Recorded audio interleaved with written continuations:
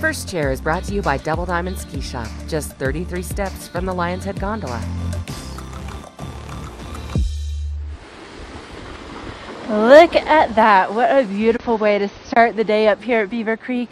It looks like a snow globe. The trees are covered, the sun is out, and it is just a perfect time to be up here enjoying the great conditions you're gonna find. 99 inches. Did I just give that answer away? Well, you're welcome. 99 inches since the beginning of the season here at Beaver Creek. About 3-foot base that you're gonna be skiing and riding on. The groomers are so great. Now, it is starting to get a little bit more, I wouldn't say crowded, but people are definitely starting to get out here on the hill.